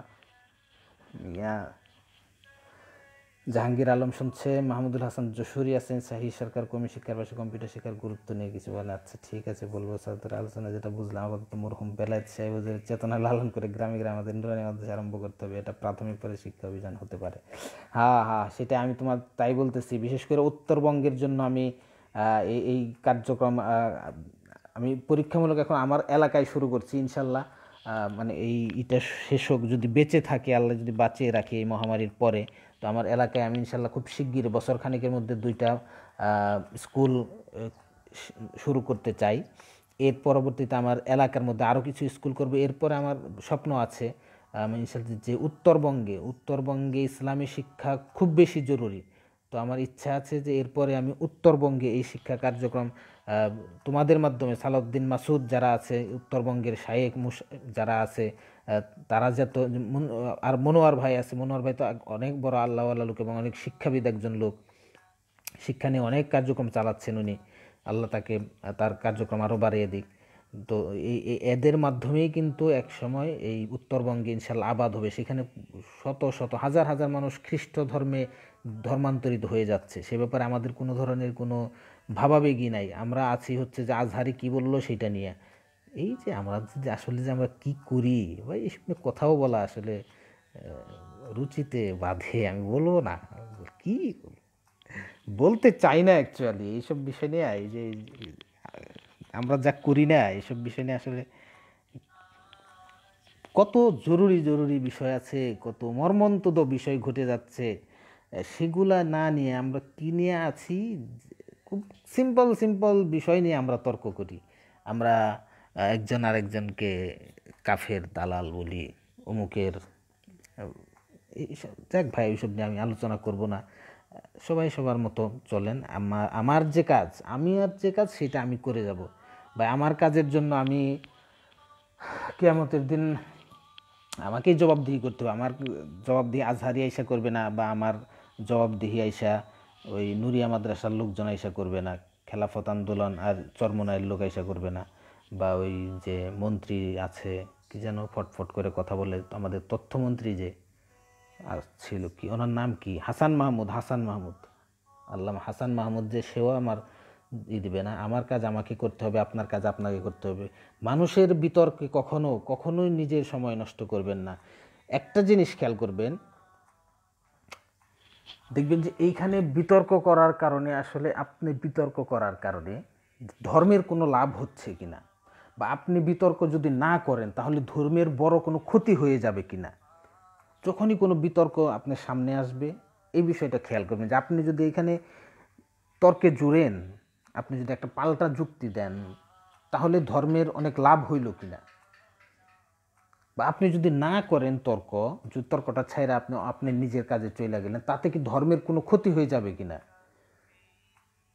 এই সিম্পল একটা বিষয় আপনি খেয়াল করেন। আমি সাধারণত এই বিষয়টা করি যে আমি যদি এখন এইখানে কথা না বলি, তার দ্বারা কি ধর্মের অনেক ক্ষতি হয়ে যাবে। আমি যদি কথা না বলি, আমি যদি এখানে একটা মতামত না দিই যে অমুকে তো এটা করলো, তাহলে অবশ্যই এখানে আমার একটা মতামত দেওয়া দরকার। তখন আমি ভাবি যে এই মতামত দেওয়ার দ্বারা কি ইসলামের খুব লাভ হবে, আর যদি মতামত না দেই তাহলে কি ইসলামের অনেক ক্ষতি হয়ে যাবে। এই সিম্পল অঙ্কটা মাথায় নেওয়ার পরে দেখি যে না, আসলে আমার দ্বারা তো আসলে ইসলামের কোনো ক্ষতি হচ্ছে না এখানে। সুতরাং আমার এখানে সময় নষ্ট না করে আমার নিজের কাজ করা দরকার। তো এই বিষয়টা খেয়াল রাখবেন। হাসান মাহমুদ আমাদেরকে শুনছে, তারিকুর রহমান উনি শুনছেন, ফারুক আবদুল্লাহ আছেন, ফারুক ফেরদাউস ভাই আছেন আমাদের দেশে, মাসুম আহমেদ ভাই আছেন সিলেট থেকে, নাজমুল হাসান হিমেল। আপনার কথাগুলো খুব ভালো লাগলো, সব কথাই গুরুত্বপূর্ণ কথাই আমি বলি। আমি ফাইজলামি করি নাকি মিয়া? আমি এখানে নাজমুল হাসান হিমেল বলছে এই কথা, তো আমি তোমার কি মনে হয় যে লাইভে এসে আমি এখানে পটকা পটকা কথা কমো? আমি কি সালমান মুক্তাদিন নাকি? সাহি সরকার আমাদেরকে বলছে যে আমি গাইবান্ধা থেকে শুনছি। ভাই গাইবান্ধা থেকে শুনেন আপনি, দেখেন বাসর জানি ছুটা না যায়। উমর ফারুক মাসরুর বলছেন যে ভাইজান আপনারে আমার ভুলতে পারি, আপনার শুনছি। আচ্ছা, আমার ফারুক হাসান, উত্তরবঙ্গ নিয়ে আপনার পরিকল্পনা সন্দেহ, সিলেট নিয়ে কোনো প্ল্যান আছে? সিলেট নিয়ে আমার কোনো, সিলেটে এত বড় বড় আল্লাহর ওলিরা আছেন, সুতরাং আমার কোনো পরিকল্পনা, আপনাদের পরিকল্পনা আমাকে জানান যে আপনাদের কি পরিকল্পনা সিলেট নিয়ে। আপনাদের মতো বড় বড় কুতুব থাকার পরে আমার আসলে পরিকল্পনা করার কোনো চান্সই নাই এখানে। তো এতক্ষণ বলছিলাম শিক্ষা কার্যক্রম নিয়ে। তারিক হাসান ইমান আমাদেরকে শুনছে, তো এই এমনি মাসুদ কুমিল্লা থেকে। তো এতক্ষণ শিক্ষা কার্যক্রম নিয়ে বলছিলাম যে শিক্ষা নিয়ে, এই ধরনের শিক্ষা নিয়ে আরও কথা বলবো ইনশাল্লাহ। আমার ইচ্ছা আছে আমি যখন এই মক্তবটা শুরু করব তখন আমি প্রতিদিন এই কার্যক্রম নিয়ে কথা বলবো। এখন যেহেতু এইটা আপাতত এটা কোয়ারেন্টাইনে আছে পরিকল্পনাটা, তো যখন আমি শুরু করব প্রতিদিন আমি, যাতে করে সারা বাংলাদেশের মানুষ জানতে পারে যে কিভাবে একটা মাদ্রাসা প্রতিষ্ঠা করে, আমি একদম আপ টু ডেট রাখবো। প্রতিদিন আমি কি কি কাজ করছি, কি কি হচ্ছে মাদ্রাসার মধ্যে, স্কুলের মধ্যে, এগুলো আমি প্রতিদিন জানাবো সবাইকে যে কি কি হচ্ছে। আজকে এটা হইলো, আজকে এই ধরনের সমস্যা হয়েছে, বা আজকে ছাত্ররা এটা করছে, আজকে মাদ্রাসার জন্য এটা করা হয়েছে। তো এইসব আমি প্রতিদিন আপডেট করব, একটা পেজ করব হয়তোবা, সেখানে আমি প্রতিদিন আপডেট করব যে এই কার্যক্রম, যাতে করে সারা বাংলাদেশে যারাই এই কার্যক্রম করতে চায় তারা যাতে এখান থেকে একটা রোডম্যাপ নিতে পারে, বা এখান থেকে একটা স্ট্রাকচার নিতে পারে যে আমি যদি মাদ্রাসা করি বা আমি যদি স্কুল করি তাহলে আমাকে কিভাবে করতে হবে, কি কি সমস্যা আমাকে ফেস করতে হবে, যাতে তারা এখান থেকে একটা নিতে পারে। তো সেটা আমার ইচ্ছা আছে ইনশাল্লাহ। তো যা হোক, এইটা শিক্ষা নিয়ে এতক্ষণ কথা বললাম। এখন আরেকটা কথা বলবো, সেটা হচ্ছে একটু দরবেশীয় কথা। দরবেশীয় কথা এই কারণেই বলছি, আসলে সমাজের মধ্যে এই ব্যাপারটা আরেকদিন বলছিলাম যে আপনি যদি নিজে ব্যক্তিগতভাবে ভালো না হন তাহলে আপনি কখনো ইসলামের কিছু করতে পারবেন না, আপনার দ্বারা ইসলামের জন্য ভালো কিছু হবে না। আপনি যদি মাদ্রাসার টাকা মাইরা খান বা মানুষের সঙ্গে খারাপ ব্যবহার করেন, আপনি যদি মানুষের সঙ্গে অসৎ আচরণ করেন, দুই নাম্বারি করেন, দুর্নীতি করেন, পরের হক নষ্ট করেন, তাহলে আপনাকে দ্বারা কখনো ইসলামের কাজ হবে না। আপনি যত বড় ইসলামের খেদমতগার হন না কেন, মাদ্রাসার বড় মুহতামিম হন, কিংবা আপনি সচিবালয়ের সচিব হন, আপনি মন্ত্রী হন, আপনি মসজিদের ইমাম হন, ইউনিভার্সিটির শিক্ষক হন, যাই হন না কেন, কারণ হচ্ছে যে ইসলাম কিন্তু বড় বড় দান, অনেক টাকা পয়সা, বড় বড় মসজিদ মাদ্রাসা, অনেক চিন্তা, এসবের দ্বারা কিন্তু ইসলাম প্রসার লাভ করে নাই, বা বড় বড় সেনাপতি, যুদ্ধ, জিহাদ, এর মাধ্যমে ইসলাম প্রসার লাভ করে নাই। ইসলাম প্রসার লাভ করছে এক একজন ব্যক্তি মুসলমান দিয়ে ইসলাম প্রতিষ্ঠিত হয়েছে। ইসলাম হয়তোবা ইসলামের সেনাপতিরা বিভিন্ন জায়গায় গিয়ে সেখানে জয় করছে, কিন্তু সেইখানে ইসলাম প্রতিষ্ঠা লাভ করছে, সেখানে ইসলামের শিকড় গাড়ছে হচ্ছে এক একজন ব্যক্তি মুসলমান দিয়ে। এক একজন আবু আইয়ুব আনসারি যখন তুরস্কে গেছে, তার চারিত্রিক সুষমা দেখে সেখানকার মানুষ মুসলমান হয়েছে। এক একজন এই মঈনুদ্দিন চিশতি যখন নাকি এই বাংলাদেশে আসছে, তার চারিত্রিক সৌন্দর্য দেখে শত শত হাজার হাজার বৌদ্ধ, দলিত হিন্দু যারা আছে তারা কিন্তু মুসলমান হয়েছে। তো এইটা কেন হয়েছে? মঈনুদ্দিন চিশতির একটা ঘটনা আমার মনে পড়লো। ঘটনা সত্যতার ব্যাপারে আমি জানি না, আল্লাহু আ'লাম বিমুরাদিহি বিযালিক। তো আমি ঘটনাটা বলি। ঘটনাটা হচ্ছে মঈনুদ্দিন চিশতি রহমতুল্লাহ আলাই ইন্ডিয়া মানে উপমহাদেশ থেকে তো দিল্লিতে থাকতেন হয়তো বা সেইখান থেকে উনি বাংলাদেশে আসছেন দাওয়াতের। এটা হয়তো বা 1200 শতাব্দীর কথা, কারণ মঈনুদ্দিন চিশতি রহমতুল্লাহ ওই সময় ছিলেন। তো উনি বাংলাদেশে আসছেন। বাংলাদেশে তখন খুব অল্প পরিমাণ মুসলমান ছিল।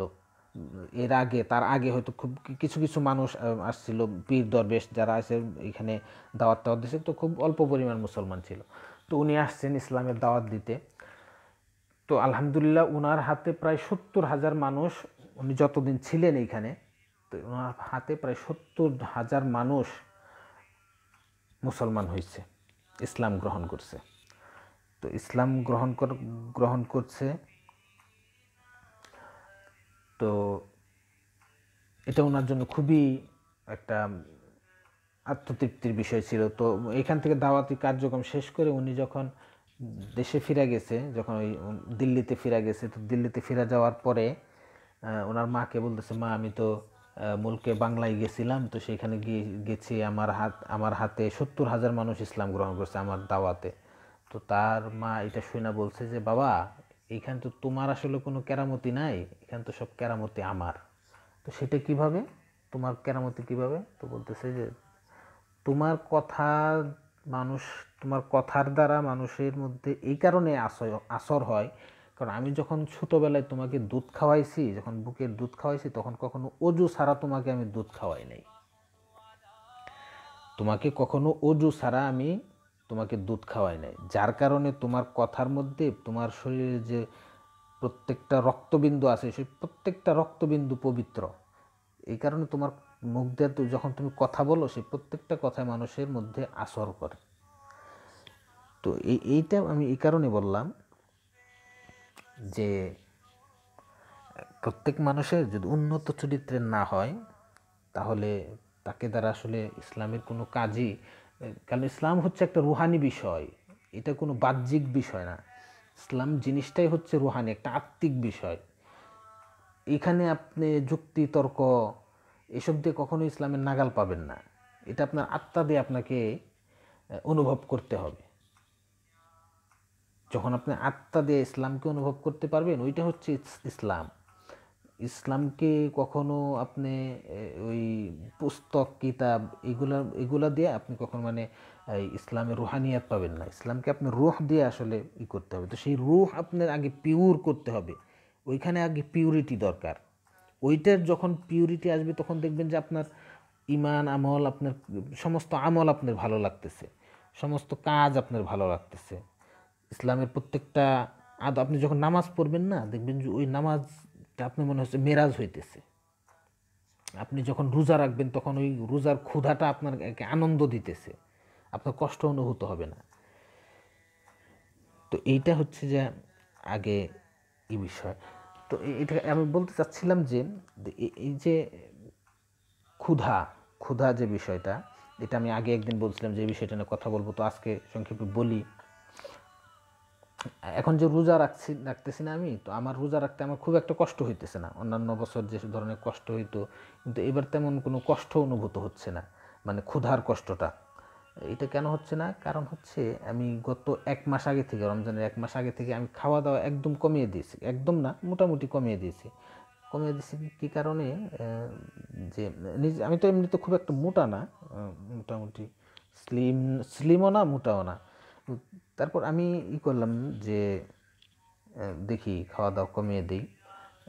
কারণ হচ্ছে যে আমি ওই নকশবন্দি, পাকিস্তানের যে মৌলানা আছেন জুলফিকার আহমদ নকশবন্দি, তার একটা কথা পড়ছিলাম যে তুমি যদি জীবনে সুফি হইতে চাও তাহলে তোমাকে 3টা জিনিস তোমার লাগবে। একটা হচ্ছে তোমার কম খাইতে হবে, কম ঘুমাইতে হবে, কম কথা বলতে হবে।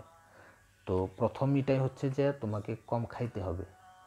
তো আমি বললাম আচ্ছা, তাহলে এটা তো কখনোই করি নাই, তো দেখি ট্রাই করে দেখি। তো আমি একটা ডায়েটের চেষ্টা করলাম। ডায়েটটা হচ্ছে আমি সকালবেলা জাস্ট 1টা থেকে 1.5টা রুটি খাই, মানে গত 1 মাস ধরে আর কি, রমজানের 1 মাস আগে থেকে 1টা রুটি খাই। দুপুরবেলা স্বাভাবিক ভাত খাই, আর রাত্রেবেলা 1টা বা 1.5টা রুটি খাই। তো এর দ্বারা যেটা হয়েছে যে, তো আমার স্টমাক, আমার পাকস্থলী, আমার আগের যে খাবারের ছিল সেটা থেকে আস্তে আস্তে আমাকে এটার সঙ্গে পরিচিত করে ফেলছে যে আমার স্টমাকে, আমার পাকস্থলীতে এখন এই পরিমাণ খাবারই আসবে, এর চেয়ে বেশি আর আসবে না।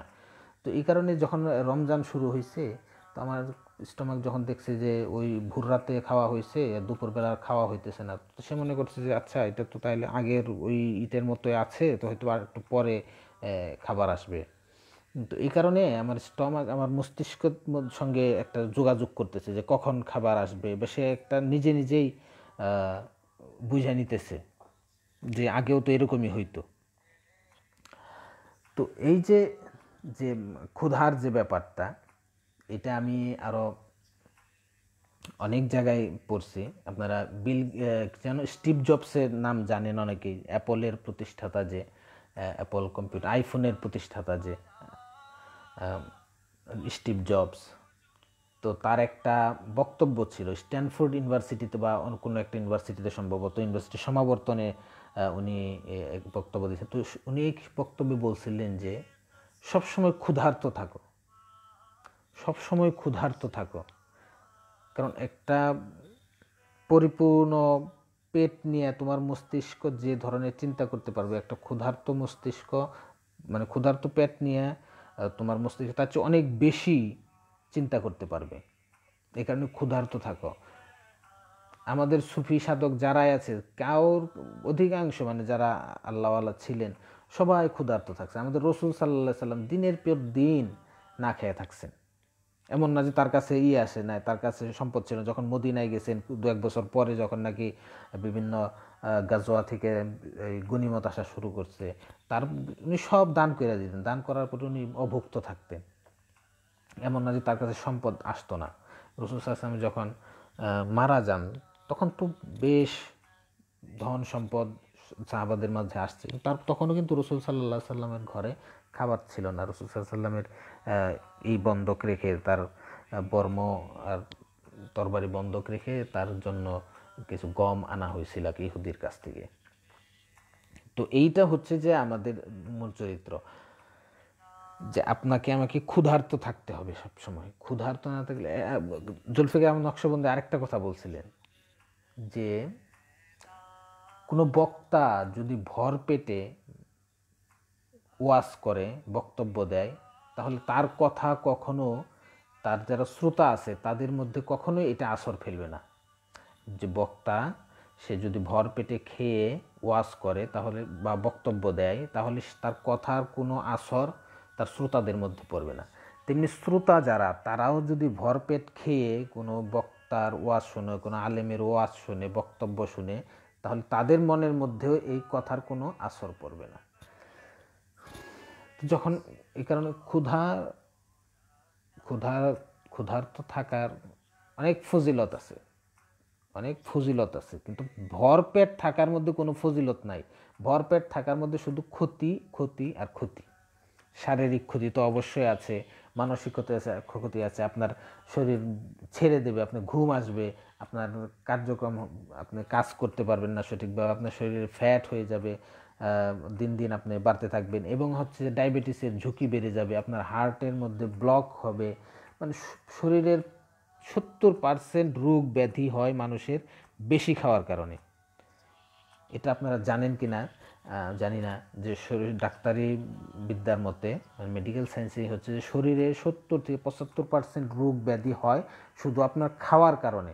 আপনি যেগুলো মুখ দিয়ে গলাধকরণ করছেন, সেই গলাধ করার কারণে আপনার 75% রোগ ব্যাধি হয়, বাদ বাকি 25% রোগ ব্যাধি হয় আমাদের বাইরে থেকে, কোনো ইনফেকশন এই সেই, কিন্তু আপনার 70% রোগ হয় আপনার খাওয়ার কারণে। সুতরাং বেশি খাবেন মানে হচ্ছে আপনি বেশি রোগ ব্যাধি ভিতরে নিলেন, কম খাবেন আপনার ভিতরে কম রোগ ব্যাধি যাবে, আর কম খাওয়ার কারণে আপনার শরীরে রোগ প্রতিরোধ ক্ষমতা বৃদ্ধি পাবে। এখন যে এই যে করোনা ভাইরাস কিন্তু তাদের উপরেই বেশি আক্রমণ করছে যাদের শরীরে রোগ প্রতিরোধ ক্ষমতা কম, যাদের শরীরের রোগ প্রতিরোধ নিজস্ব, প্রত্যেক শরীরের কিন্তু নিজস্ব রোগ প্রতিরোধ ক্ষমতা আছে। আপনার সাধারণ জ্বর হইলে আপনাকে যতটুক, আপনি একজন যুবক, আপনাকে যতটুক কাবু করবে এর চেয়ে তো অনেক বেশি কাবু করবে যার বয়স 60-70 হয়ে গেছে। আপনার একদিনের মধ্যে আপনার জ্বর চলে যাবে, কিন্তু যার বয়স 60-70 হয়ে গেছে তার কিন্তু 3 দিন থেকে 4 দিন লাগবে। আপনার একটা নাপা খেলে আপনার জ্বর চলে যাবে, কিন্তু যার বয়স 70 হয়ে গেছে তাকে অ্যান্টিবায়োটিক খাইতে হবে। কারণ হচ্ছে আপনার শরীরের মধ্যে রোগ প্রতিরোধ ক্ষমতা আছে, শরীর নিজে নিজে আপনাকে জ্বরের প্রতিরোধ করবে। তো আমাদের এই যে করোনা ভাইরাস যেটা নাকি ফুসফুসের মধ্যে আক্রমণ করে, ফুসফুসের মধ্যে এটা যাওয়ার পরে সেটা ফুসফুসের যে রোগ প্রতিরোধ ক্ষমতা আছে সেইটাকে প্রথমে ধ্বংস করতে থাকে। সেটা ফুসফুসের মধ্যে গিয়ে ফুসফুসের মধ্যে যে রোগ প্রতিরোধ ক্ষমতা আছে সেটার সঙ্গে যুদ্ধ শুরু করে। যদি আপনার রোগ প্রতিরোধ ক্ষমতা ভালো থাকে তাহলে আপনার রোগ প্রতিরোধ ক্ষমতা ওই ভাইরাসকে মেরে ফেলবে, ভাইরাসকে সমূলে ধ্বংস করে ফেলবে যদি আপনার রোগ প্রতিরোধ ক্ষমতা ভালো থাকে। আর যদি আপনার রোগ প্রতিরোধ ক্ষমতা কম থাকে তাহলে এই ভাইরাস আপনার রোগ প্রতিরোধ ক্ষমতার উপরে বিজয়ী হয়ে আপনার পুরা ফুসফুসের কবজা করে নেবে এবং ধীরে ধীরে আপনার ফুসফুসকে সংকুচিত করে ফেলবে, যাতে আপনার শ্বাসকষ্ট হবে, এবং এই শ্বাসকষ্ট একসময় কিন্তু আপনাকে মৃত্যুর দিকে নিয়ে যাবে। তো এই কারণেই বলছিলাম যে খাওয়া দাওয়ার মধ্যে অবশ্যই করতে হবে। আর যারা সুফি হইতে চান, যারা দরবেশ হইতে চান, তাদের জন্য আবশ্যিক হচ্ছে কম খাওয়া কমিয়ে দেন, একবারেই কমিয়ে দেন খাওয়া দাওয়া। কারণ হচ্ছে যে জীবন ধারণের জন্য আপনার যতটুকু প্রয়োজন ঠিক ততটুকু খান। এবং এটার জন্য আমি একটা শেষ কথা বলে দেই যে কীভাবে আপনি নিজেকে নিয়ন্ত্রণ করবেন খাওয়ার বেলায়। যখন আপনি খেতে বসবেন, খাওয়া দাওয়া, রুটি খান, ভাত খান, পিৎজা খান, বার্গার খান, যাই খান, যখন আপনার মনে হবে যে আপনি আরও 2-3টা লুকমা খেতে পারবেন, আর 5টা লুকমা খেলে আপনার পেট ভরে যাবে, আপনি ওই মুহূর্তে খাওয়া অফ করে দেন। আপনার পেটে ক্ষুধা রেখে আপনি খাওয়া শেষ করে দেন। এবং যখন আপনি আবার খাবেন, আবার তখনই খাবেন যখন আপনার পূর্ণ ক্ষুধা লাগবে, পূর্ণ ক্ষুধা ছাড়া কখনোই খাবেন না। আর হচ্ছে যে যখন আপনার মনে হবে যে আরও খেতে পারবো, আমি আরও 2-3 লোকমা আমার খেলে আমার পেট ভরবে, এর আগে আপনি খাওয়া অফ করে দেন। পেটের মধ্যে ক্ষুধা রেখে খাওয়া শেষ করেন এবং পূর্ণ ক্ষুধা নিয়ে আবার খেতে যান। এই একটা জিনিস ফলো করেন, তাহলে ইনশাল্লাহ শরীরের অনেক রোগ আপনি নিজে নিজে প্রতিরোধ করতে পারবেন। আপনার গ্যাস্ট্রিকের ওষুধ খাইতে হবে না, আরও নানান ধরনের ওষুধ খাইতে হবে না। তো এই ছিল মোটামুটি আজকের মতো কথাবার্তা। প্রথম কথা বললাম হচ্ছে শিক্ষা ব্যবস্থা নিয়ে কথা বললাম। নতুন একটা শিক্ষা ব্যবস্থা, আপনারা সবাই ইনশাল্লাহ এটা ফলো করার চেষ্টা করবেন। এটা। আর দ্বিতীয় হচ্ছে যে যে আমাদের ক্ষুধার্ত থাকতে হবে, কারণ ক্ষুধার্ত না থাকলে হচ্ছে আমরা আমাদের লক্ষ্যে পৌঁছতে পারবো না, আমরা সুফি হতে পারবো না, দরবেশ হতে পারবো না। এবং প্রত্যেকের জন্য আমি মনে করি যে এই বাংলাদেশের না, পৃথিবীর প্রত্যেক মুসলমানই এক একজন দরবেশ, এক একজন আল্লাহওয়ালা। শুধু আমরা সেটা জানি না যে আমরা আসলে আল্লাহওয়ালা। তো আমরা যখন নিজেরাই নিজেদেরকে জানতে পারবো যে আমি তো একটা আল্লাহওয়ালা, আমি তো একজন দরবেশ, একজন সুফি মানুষ, তখনই আমরা একজন রুমি, এক একজন এই বড় বড় সাদি হয়ে যাব। তো আমরা সবাই নিজেদেরকে এরকম সুফি পর্যায়ে নিয়ে যাই, সাধক পর্যায়ে নিয়ে যাই, তাহলে দেখবেন যে আল্লাহ আমাদের যখন আপনি নিজের ব্যাপারে ভাববেন যে আপনি সুফি সাধক, তখন আল্লাহ আপনাকে সেই পর্যায়ে উন্নীত করে দেবেন। আচ্ছা, শেষ করার আগে কয়েকজনের কমেন্ট পড়ি। আচ্ছা, এখানে তারিক হোসেন এমন আছেন, এমডি মাসুদ কুমিল্লা থেকে, রাইহান আহমেদ তামিম লিসেনিং। আচ্ছা, মাসুম ভাই বলছে যে ভাই আমার কোন পাপের কারণে কুতুবদের তালিকায় আমাকেও রাখলেন? ভাই পাপ তো আদম আলাইসাল্লাম কইরা গেছে। ওই যে গন্ধম খাইলো, যে গন্ধম খাওয়ার পরেই তো যে পাপ করছে, সেই পাপের কারণে এখন সবাই আমরা কুতুব। আপনি তো বড় কুতুব, আপনি কুতুবুল আক্তাব হয়ে গেছেন ভাই, আপনি চিন্তাই করেন না কেন। জুবাইর মাহমুদ শুনতেছেন, জুবাইর মহিউদ্দিন আমাদেরকে শুনছেন। জুবাইর মহিউদ্দিন খুবই দুষ্ট একটা ছেলে। আচ্ছা আচ্ছা, হান্নান নুরি বলছে ভাই ব্যাকগ্রাউন্ডে গানটার ক্লিয়ার কোয়ালিটি খুঁজেছি, পাইনি, গানটা ভালো লেগেছে। গানটা তো ইউটিউবে আছে, আবু উবাইদার চ্যানেলেই পাই ভাই। আবু উবাইদা কালকেই মনে হয় এটা ইউটিউবে আপলোড করছে, এটা পাওয়া যাবেন, খুঁজলেই পাইবেন। নূর মোহাম্মদ বিন গাজী আছেন আমাদের সঙ্গে, মাহবুব মুর্শিদ ভাই আছেন, শুনছেন আমাদেরকে। মাহমুদ মুর্শিদ ভাইকে আপনারা চিনেন, বাংলাদেশের অন্যতম বড় ক্যালিগ্রাফার হচ্ছে মাহবুব মুর্শিদ ভাই। শুধু ক্যালিগ্রাফারই না, মাহবুব মুর্শিদ ভাই হচ্ছে ক্যালিগ্রাফারের উস্তাদ। যারা ক্যালিগ্রাফি নিয়ে কাজ করতে চান তারা মাহবুব মুর্শিদ ভাইয়ের সঙ্গে যোগাযোগ করবেন, তার সঙ্গে সখ্যতা রাখবেন, খাতির রাখবেন, তাহলে ইনশাল্লাহ আপনারাও কিছু শিখতে পারবেন। আবু হানিফ নোমান আমাদেরকে শুনছেন, তামিম আবদুল্লাহ শুনছেন, জহির তাজ শুনছেন, দিল মোহাম্মদ মানিক, মাজহারুল ইসলাম শুনতেছেন, হাসিফ সাইফ আমাদেরকে শুনছেন। আচ্ছা, সবাইকে অনেক অনেক অনেক ধন্যবাদ যারা শুনছেন, এই বেহুদা পেঁচাল আমাদের সঙ্গে শুনছেন, তাদের সবাইকেই ধন্যবাদ। আমি আর এই অডিও লাইভ শেষ করে দেবো এখন। তো যারা যারা এটা পরবর্তীতে শুনতে চান তারা এই অডিও লাইভ আমার ওয়ালেও পাবেন, ওয়ালে থাকবে এটা। এবং আগের সমস্ত অডিও আমার ওয়ালে আছে এবং আমার ইউটিউব চ্যানেলে আছে। ইউটিউবের মধ্যে সালাউদ্দিন জাহাঙ্গীর, সেইখানে পেয়ে যাবেন। সেইখানে আমার সমস্ত আগের যেসব অডিও লাইভ করেছি সেগুলোও পাবেন সেখানে। যদি এই ধরনের ফাও পেশাল যারা যারা শুনতে চান, সেখানে দেখবেন যে বহুত ফাও পেশাল আমরা সেখানে পাচ্ছি এর আগে। আজকেও বহুত ফাও পেশাল শিক্ষা ব্যবস্থা এবং হচ্ছে যে এই সুফি হওয়ার প্রাথমিক সবক নিয়ে যে কথাগুলো আমরা বললাম, তো সেই প্রাথমিক সুফি হওয়ার প্রাথমিক সবকের ব্যাপারেও এই কথাগুলো আজকে যেগুলো বললাম সেগুলোও শুনতে পাবেন আমার ওয়ালে, মানে ফেসবুক ওয়ালে। আর ইউটিউবে কেউ শুনতে চাইলে সেটাও শুনতে পারবেন ইউটিউব থেকে। তো সবাই ভালো থাকবেন। আজকে যেহেতু 1 ঘন্টার বেশি হয়ে গেছে, আর বেশি কথা বলবো না, সবাই ক্লান্ত তারা বিপরে। সবাই ভালো থাকুন, সুস্থ থাকুন এবং এই করোনার সময় সবাই ঘরে থাকুন। যথাসম্ভব মানুষের কাছে যাবেন না, যথাসম্ভব মানুষ থেকে দূরে থাকবেন। আল্লাহ আমাদেরকে এমনই শাস্তি দিয়েছে যে আজকে আমাদেরকে মানুষ থেকে দূরে থাকতে হয়। পৃথিবীতে মানুষ হিসেবে জন্ম দিয়ে আজকে আমাদেরকে মানুষ থেকে দূরে থাকতে হয়। আল্লাহ তাআলা আমাদেরকে এই গজব থেকে, যে আমাদের পাপের যে শাস্তি আল্লাহ তাআলা আমাকে দিচ্ছেন, সেই পাপের শাস্তি থেকে আমাদেরকে আল্লাহ তাআলা হেফাজত করুক। আচ্ছা, তো সবাই ভালো থাকবেন, সুস্থ থাকবেন। আল্লাহ হাফেজ। আপনার লাইফ থেকে একটা বিষয় অন্তত আমার বুঝে আসছে, ধন্যবাদ। কি বুঝে আসছে ভাই আমাকে জানাইবেন আপনি, ইনশাল্লাহ গোপনে জানাইন মাসুম ভাই। আচ্ছা, আল্লাহ। মামুনুল হক ভাই আমাদেরকে শুনতেছেন, মামুনুল হকের জন্য দোয়া করল। লুৎফর রহমান রিফাত, তুমি এখন আসছো, আবার কথা হবে, দেখা হবে। আল্লাহ হাফেজ। বাংলাদেশ জিন্দাবাদ।